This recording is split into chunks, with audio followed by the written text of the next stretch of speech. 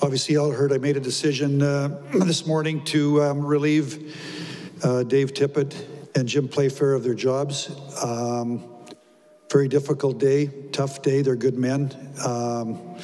Poured their heart and soul into the Edmonton Oilers for the last 2.5 years. I had a tough night last night, sleepless night, and called Mr. Cates this morning and told him that felt I needed to make a decision, and obviously told Tip and Jim this morning, and I made a decision to hire Jay Woodcroft and Dave Manson to come in to and replace them, Tip and Jim. You know, I've got a relationship with Woody that goes back to 2005 when Mike Babcock hired him as a video coach for the Detroit Red Wings. You know, he's worked under Mike Babcock. He's worked under Todd McClellan. Has done a great job in Bakersfield here the last 3-4 years as the head coach. So Dave Manson's done a wonderful job in developing the young defensemen down there together. So a very difficult, tough day. You know, I think that we were in here probably a couple weeks ago, and I felt that when we were on that stretch 2-11-2, there was a lot of circumstances why we were 2-11-2. You know, a lot of injuries and lots of things, and we went on a 5-0-1 stretch heading into the break. We were healthy, and you know, with 38 games remaining, I just felt that I needed to make a move because we still control our own fate, but we got to get cracking here and start winning some games. I'm open for questions. I can. So how do you think the team can play in relation to things that maybe they haven't been doing? Like, what's an actual step or tangible improvement that you think is capable of achieving here? Well, I think we have to.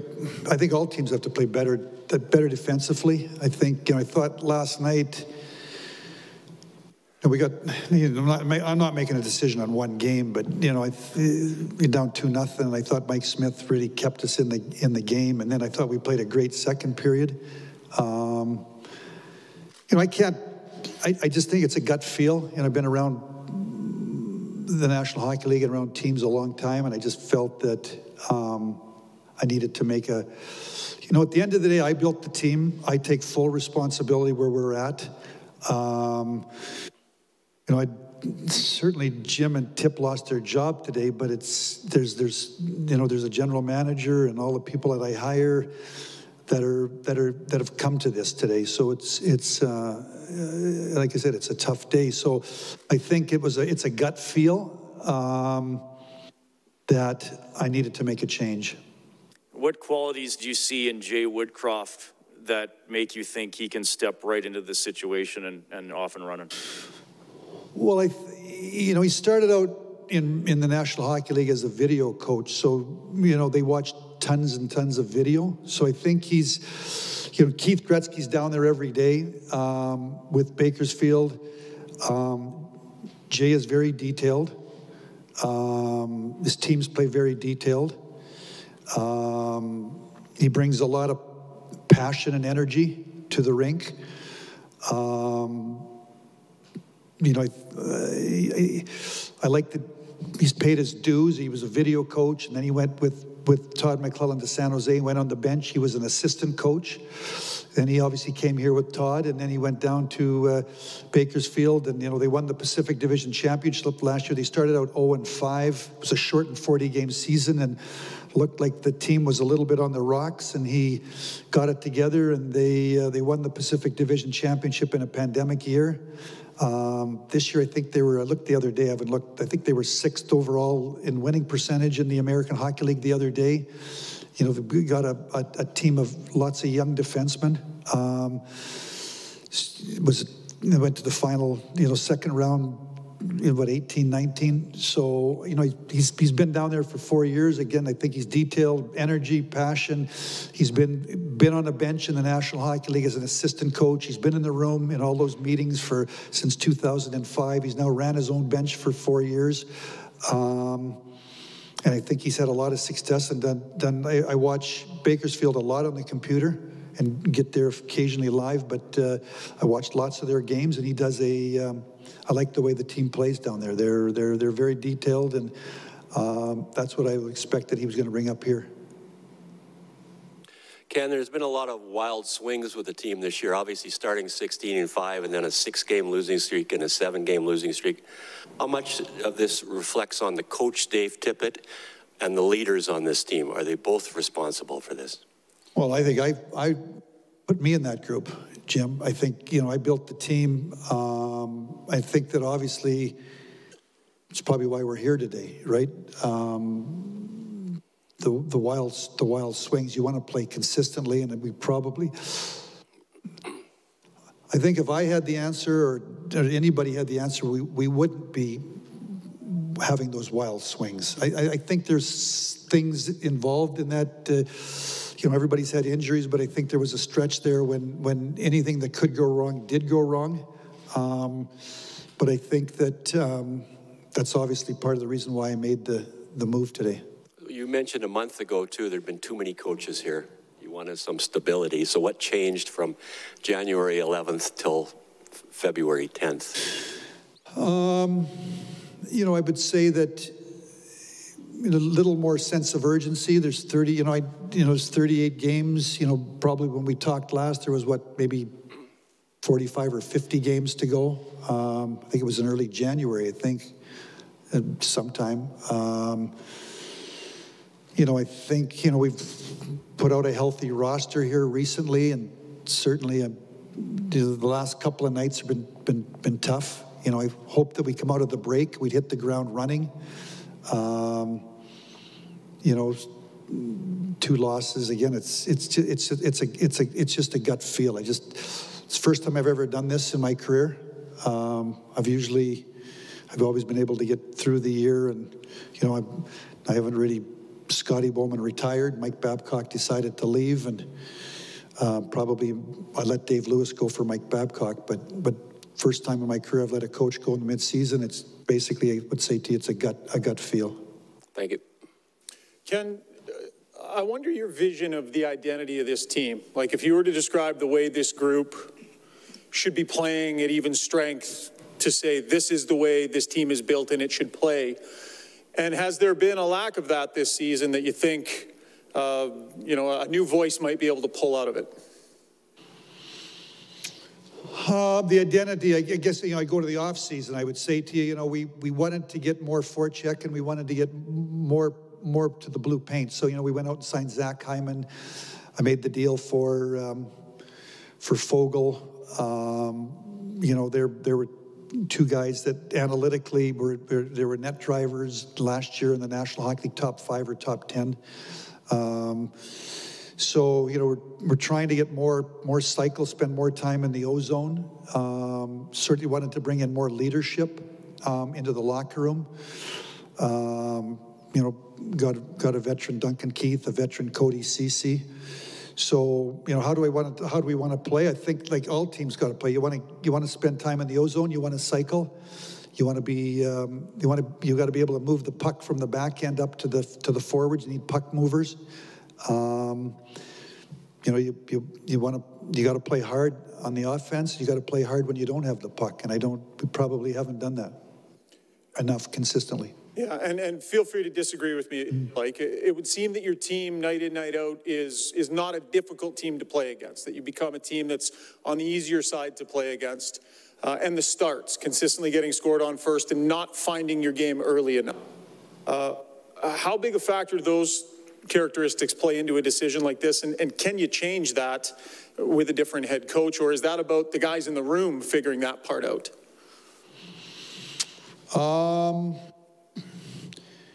You know, I think if you don't play hard, you don't be in the NHL. I think everybody plays hard. I think the NHL, games are decided on moments, you know, like mistakes. And then certainly there's the heaviness, and you want to wear teams down. Like I said to you, you know, we're trying to get heavier, you know. But I don't know that you get heavier over a summertime. It's over you got to build, you got to draft, you make trades, you make moves, you got to, you know, that was my experience in Detroit. Like people think about the cups, like there was about the 6 or 7 or 8 years before that, it was trial and error and bringing in people and then people go out and making changes, making moves and players on your team getting into those situations and playing in playoff games and realizing that some of those players, they can play harder. They got to play harder. They know they can play harder, and they do play harder. The NHL is a pool of 750 people, and it's not like there's a pool of players that you can bring into this pool that are better than them. So a lot of it is learning. It's being in those situations. It's trial and error. So you know, we thought, you know, people thought in the off season we tried to change, you know, get a little deeper up front, get a little bit bigger. You know, move the puck. Obviously, we lost. You know, Larson left. We signed Cody Ceci, someone to play safe, play steady, and you know, as Jim had said here, it's been up and down like a toilet seat. Really, there's stretches where we play pretty good, and then we don't play good, and it feels to me, and you know, again, I don't know about a coaching change. You know, after December 1st, I think we beat Pittsburgh. I think in the last 20 or 23 games, have we scored the first goal like 3 times? It feels, and now the 1-0s have been coming 2-0. It sort of feels like you're chasing the game.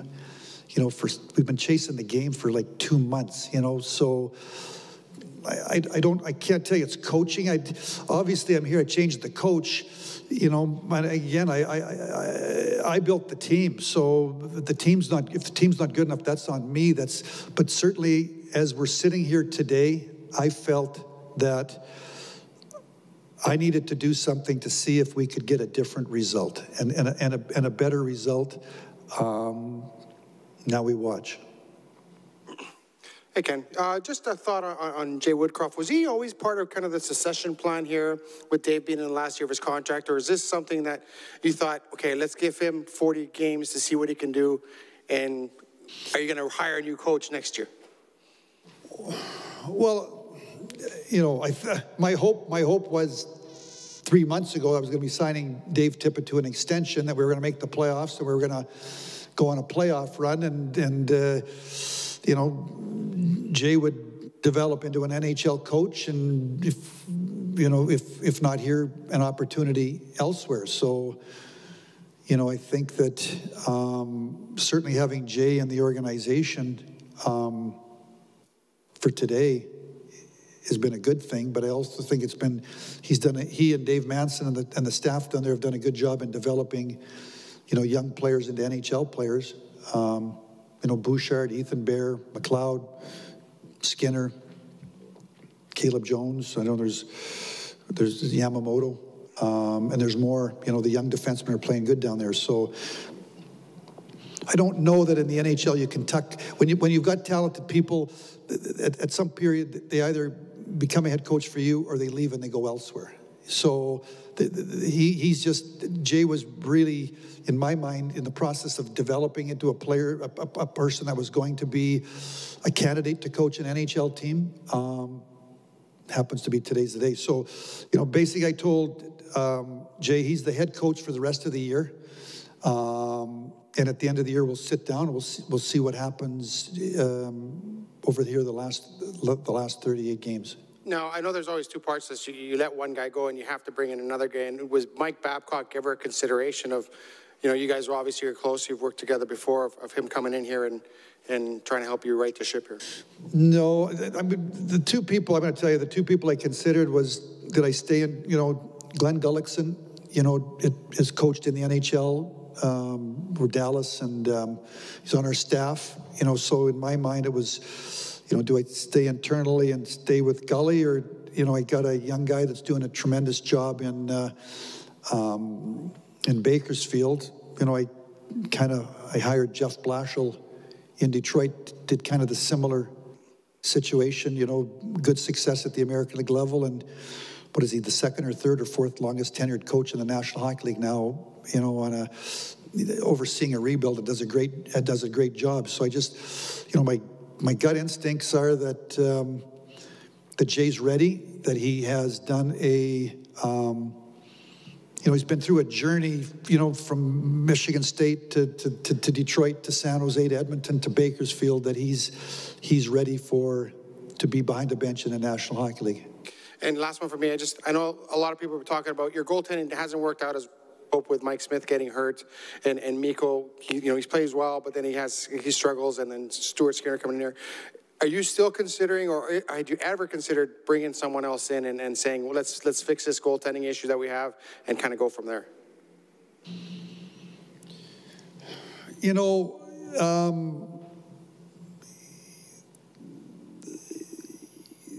Most teams have issues, and you got to, I think when both guys are healthy, 2 years, I look at our goal, when both guys are healthy, we get good goaltending. Unfortunately, this year it's been, Smitty was here for a couple of games and Smitty's out, and then we got to run out Mikko, we got to overplay Mikko, and then, now Smitty comes back, now Mikko's got COVID, and can't really take him to California, because if we take him to California next week, he can't get back into Canada because of the quarantine period. So, he's out for 5 games. So it's been, I just think it was designed so that they would both play kind of 50-50, and we haven't really had that the entire season. So I think that we've put undue strain on our goaltenders because of these circumstances. Thanks, Ken. Ken, you talked about doing some soul searching last night, not sleeping well. Is there a point over these last 2 games where you kind of came to the realization that change has got to be made? Was there something specific in either of these last 2 games where you said, okay, things have got to change? Well, it was probably, we'd come out of that 2-11-2. We went 5-0-1.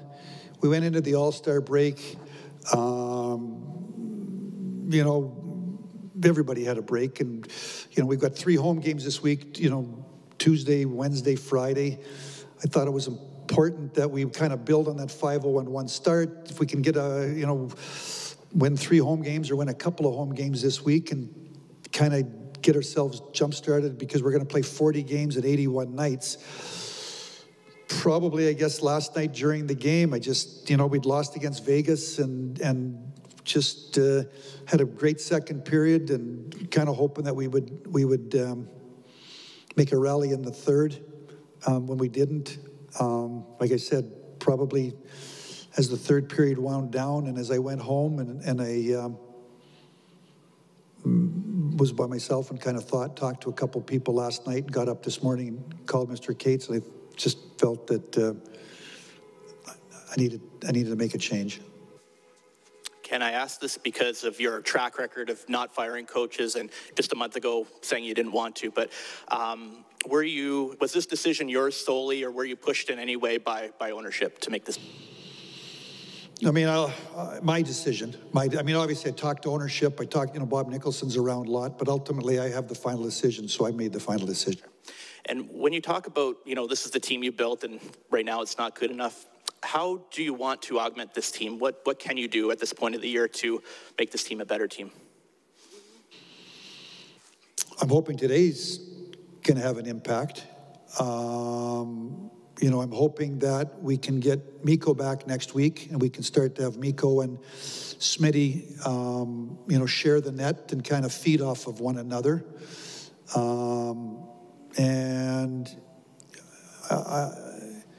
I think we've got some people that can play better, that I think believe they can play better than what they've played. So I think the combination, and then if you start to win, you start to get some confidence and some swagger. I mean, we've lost our confidence, we've lost our swagger. Not looking that we score the first goal every night, but you'd like to play with the lead a little bit more often. Can we score the first goal a little bit more often? I'm not sure. So, obviously, when we went out, we signed Evander Kane last week, and Smitty came off of LTI. We've made some roster moves to pare money down. We're in a cap world, so we're dollar in, dollar out. So it's not like we're going to just add players. If we want to add $2 million, we got to move $2 million. And I think probably 20 to 25 teams in the league are in a similar boat. So we'll see it. It looks like, Cassian's got a fractured jaw. He's probably out 4 to 8 weeks. Duncan Keith, I was just in there talking to Duncan. He's in concussion protocol, but he's also got some upper body banging, so he's probably out 2 to 4 weeks. So, we'll see. There's going to be we're going to call Nima lining up, maybe call up another young defenseman. We'll see. But I guess I would say to you, the solution probably has to be in the room at this stage of the game. And lastly for me, I just wonder if there's kind of like a threshold that you have in terms of your evaluation of Jay Woodcroft for this season, in terms of maybe bringing him back for next season. Is it, you have to win a round, you have to get to the playoffs. Is there any kind of wins and losses perspective that you're going to evaluate Jay on? Not today. I'll wait 38 games and then plus playoffs, and then we'll see where I'm at. Ken, when you look at just style of how your team plays, you've been giving up way too many chances off the rush. So how much of that is a coaching system? Did you talk to Jay? Like, are we going to see changes maybe in how you attack in the neutral zone, and then conversely with Dave Manson, how you defend around the net?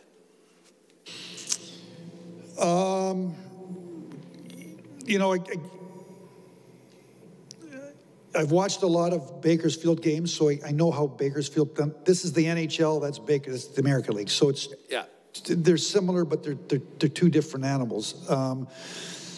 But certainly when you do things and have success, there's certain things that he believes in that I think no matter what hockey play, what level, are going to be important. And he's attention to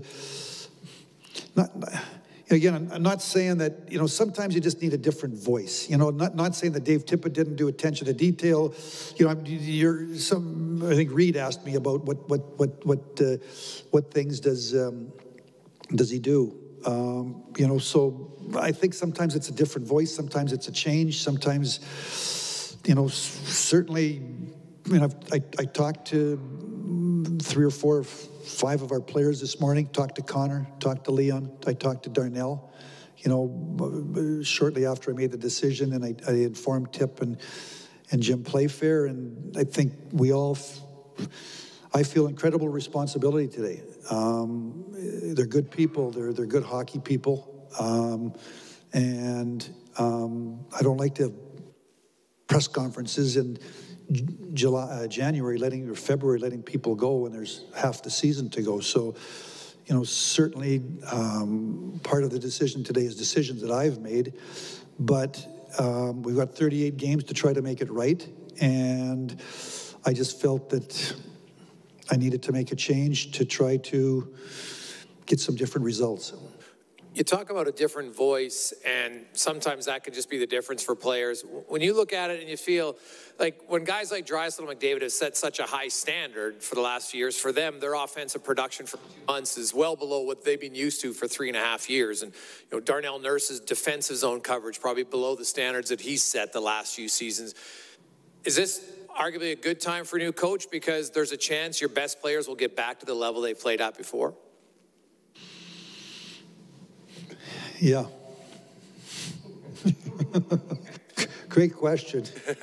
But no, I mean, obviously, you know, Tip did that. Tip and Jim Playfair did it. You know, like they came here in year one and the 72-game season, and, you know, they'd taken a team that had been 28th overall to 12th overall. And unfortunately, the pandemic, you know, we got better in lots of areas. We got, in many areas, we got better. You know, special teams, I think the team was near the last. They'd taken the team to, what, second in the penalty kill that first year? Was it first and second? You know, and then backed it up last year with ninth in penalty kills. So Dave Tip and Jim Playfair they've done that. What you're talking about, they did that under their watch to help. You know, in my mind, basically, pandemic, we were going to make the playoffs in 1920, and then last year in a 56-game Canadian division, we finished second, and we did that. We were second in penalty killing 2 years ago, or ninth last year. This year we're in the 20s. So, you know, sometimes you just, like you said, my instincts. It's not like I've done this a bunch of times. It's the first time I've ever done it, and I've been a manager for 25 years. So, you know, I just felt that I needed to make a change, that we can play better. The team, the previous 2 seasons, has played very, very well under Tip and Jim Playfair, Glenn Gullickson. And you know, we were 2-11-2. I sat here and I said, I don't like making coaching changes mid-season, and I don't. And I believe that we were given a lot of adversity that our team was playing. Yeah, we given up the first goal. I think we got on through, and we were battling. We were losing lots of games in the last 10 minutes of the third period, and then we went in the 5-0-1 run, and we went into the break, and I kind of felt that we'd hit the ground running, that we'd maybe turned the corner. And we were on the upswing, and when we lose the first 2 home games coming out of the break, and you know, I thought we were loose last night and give up a lot of scoring chances, and I just felt that, like I said, I went home last night, and probably in the third period, as the last 10 minutes, or once they scored to make it 3 and 4 as the game was winding down, I just felt that leaving the rink. I spent a lot of time here, was talking to Tip, and I was just, you know, and Keith Gretzky was here, and Bill Scott, and coaches, and was here for an hour and a half, 2 hours after the game, and then I went home and just spent a lot of time by myself, and then I talked to Bob Nicholson late last night and Daryl Cates this morning, and just decided to make this decision. One last one for me. You mentioned the amount of chances you gave up last night. The one area that pre-Tippett, during Tippett, that hasn't really improved on the team is 5-on-5 goals against. And when you look at successful teams, if you can't lower that number, it's hard to win. So how much of that is on the players? How much of that is going to be on Manson and Woodcroft to try to solve? Because it's been an issue for a while. No, I mean, Jason, you're dead on. I mean, you got to keep the puck out of your net, and we have to figure out a way to. Can't win 5-4. You know, we won lots of games. I think the first 16-5, I think we were scoring 5 goals to win. So certainly you got to keep. I'm not sure where Bakersfield is in the goals against, but I watch them. Their goals against is plummeting. They're playing good. So hopefully a different voice. we're all saying the same message. Like the game's played the same way today. There's different terminology, but at the end of the day, you got to defend hard. You got to keep the puck out of your net. You got to be good defensively. You got to go to the blue paint. You got to score ugly goals. You got to have good special teams. And to be somebody here sitting here 20 years from now telling you there'll be different verbiage and different terms, but the game is played on the same 80 by 200, and it's hockey. So, you know, sometimes you just need to have sometimes there's just got to be a different voice, and certainly there's tweaks, and you got to do some little different things and some neutral zone coverage, and you're going to do some things differently. But certainly what you're saying is we got to keep the puck out of our net. I mean, it's, you know, and you're giving up, when you give up 3, 4, 5 every night, it's tough to sustain any kind of winning. Ken, you mentioned talking to your leaders. I wonder if you can tell us a little bit what their reaction was like, if they were surprised, or sometimes players can feel something coming. What was your kind of assessment of it? Well, I'm sure you'll talk to them tomorrow. Some of them will in the next day or two, so I'll let them tell you what they were thinking, Gene. I just wanted them to hear it from me, so they'll tell you their thoughts. And as a follow-up, you speak to some today, but it's an off day. Would you, as a GM, sort of address the team tomorrow as a group, or is that something you'll? Yes. Yeah. You know, basically, they're flying in tonight, Dave and Jay, and I think either here or over there tonight at 9 or 9:30, you're going to get together with all the rest of the coaching staff, and then tomorrow morning we'll come over, and obviously it's game day. I mean, I'll talk for 2-3 minutes to the team, and then I'm sure, you know, and then Jay will go about his things, and then we got to go through our game day preparation. It's a big 2 points tomorrow night. So, you know, if it was an off day, maybe I'd talk longer, but, you know, got to get focused on the Islanders. Dave, who's coaching Bakersfield now? I think Colin Chalk. Colin hasn't been with the Collins left for personal reasons. I think he's going to. He's flying back tomorrow. He's been, I think, in Ontario. Keith is flying. Keith was here the last few days, which you saw. He's flying down tonight. Was there any thought of sending one of your assistant coaches down to coach the farm team? No. All these people. We need all these people here. We you know, they all have an important role. So certainly, you know, that was one of the things when I talked to Keith and, you know, Mr. Cates and Bob Nicholson, and told him I was bringing up, you know, obviously those two guys are really important in the success down there, but you know, this is the most important team, the Oilers, and certainly Keith does a good job. He'll and try to find somebody to come in there and pitch in with Colin Chalk. Is there any thought to some of your veterans who've been here for a long time? There's been so many different voices here as coaches. How many, like Ryan Nugent-Hopkins, how many coaches can you have where, you know, it's another coach every couple of years? Is there any thought to that, you know, for Connor, for Leon? Is that a problem? A lot of thought to that. I mean, that's why I was there a month ago and said I didn't want to change coaches. That's why you know, at my introductory press conference, I believe in stability, but you know, again, at the end of the day, I can't just. It's just a gut feel. I just felt that. You've heard. I just felt that I need to make a change. But certainly, I understand. There's been multiple coaches for Ryan. Been multiple coaches. I think is this the 8th coach in 11 years or 12 years? Oh, too many. Yeah. So, you know, I think Jim. I think when Keith Gretzky and, you know, I think I'm going to jump around. You know, I think Tyler Wright and his scouts. You know, Broberg, and we got a Petrov in the 6th round, and Savoy in the 4th round, and you know, Bourgault and Holloway, and we got to start drafting. You know, as we sit here today, you know, if we go to the Stanley Cup Finals, we got our first and third round picks. If we don't go to the Stanley Cup Finals, we got our first and second round picks. And you got to draft and you got to develop. And then, you know, Bakersfield, Keith Gretzky, and those guys have done a good job down there in building a foundation.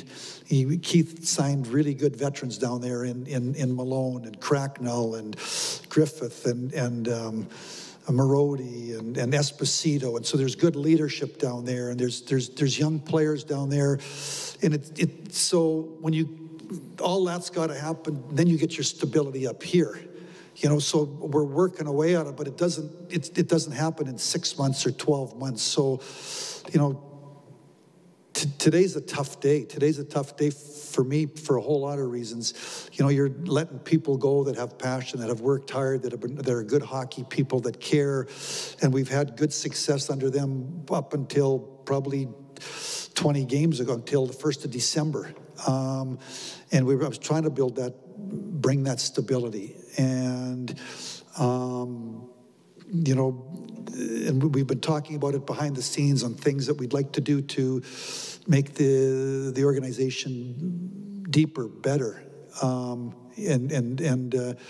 So today is about my instincts, my experience, telling me that there's 38 games to go. We still control our own fate. There's big games ahead, like tomorrow night, and then next week we've got divisional games, 3 in a row against California teams, San Jose, LA, Anaheim. That if I waited 10 more games and we kept going, it might be too late. So I'm hoping and believing that by what I did today is going to have an impact, a positive impact, to get us to turn the corner. But certainly what you're saying, I'm a big believer in. I mean, I was in Detroit for 22 years as a manager. What I have 4 coaches, you know, one retired. So I think that the teams that are good year after year, they have that stability that you're talking about, and they have this so that's certainly what we're striving to do. And like I said to somebody here, I was hoping 2 months ago I was going to be working on a contract extension for Tip, you know, in the next couple of months, and so it's a tough day. It's a disappointing day for Oiler fans. You know, when you have this press conference, it means your team's not playing good enough. It means your team's not playing up to expectations, and that's on me. And it's a disappointing day. One last question about Jay, and you had a gut feel, obviously, that Jeff Blashill could coach in the NHL as your farm team coach. Yep. You have the same gut feel that Jay Woodcroft might be Jeff Blashill. I do. I did. You know, he's got passion, got energy, paid his dues. He's been in a room with top hockey people, you know, good coaches in the National Hockey League. He's ran his own bench. Because he was a video, you know, start out in video, they're watching every little thing, and they got to bring things to the coaches. He watches details. So I think for all those reasons, I think he's an NHL coach. Ken, the last 35 minutes, I've been listening to someone who, it sounds like, has had trouble coming to this decision. And you've been in a life where you've done nothing but make these type of decisions.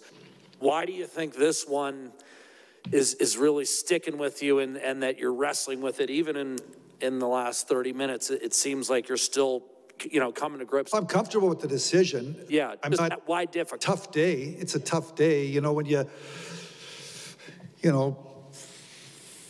I texted Tip this morning at, I don't know, 8:15, you know, 7:30, you know, I'm at the office. I'd like to, I think when he gets the text, he knows what the text, I think he knows what the text means. You know, you build relationships, you know, like I didn't really know Tip before I hired him. You know, he'd been around the league, say hello, but you know, when you work with somebody every day, you build relationships. So, you know, I believe that I guess I want it to come out that it's a tough day. It's a tough day for Oiler fans. We're not winning. We're not meeting expectations.